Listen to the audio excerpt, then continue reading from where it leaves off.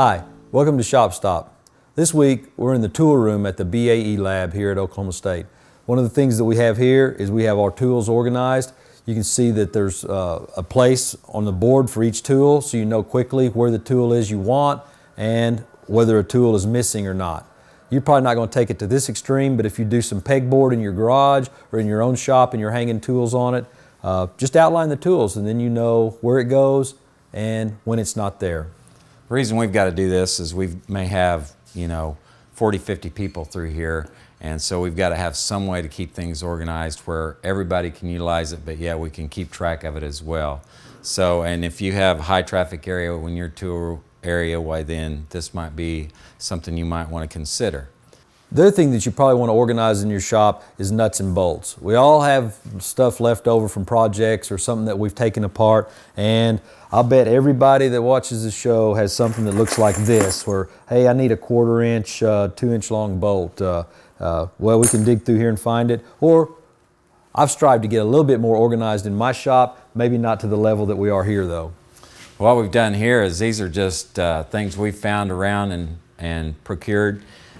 These are old card files from computer cards and holding programs, and so we took these and trade them, and then we sorted out our nuts and bolts and put them in here and organized them.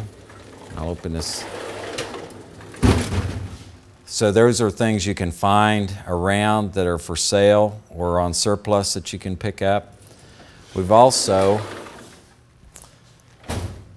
got these cans, a can system that has been set up. Now obviously there are not cans available, tin cans available, but Randy's got a can here in his hand. He'll show you.